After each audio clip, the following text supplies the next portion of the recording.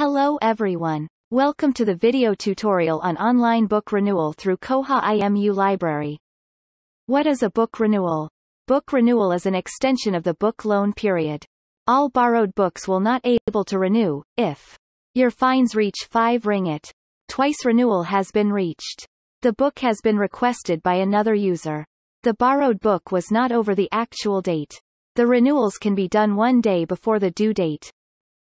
Did you know? Users can renew their borrowed items in 2 ways.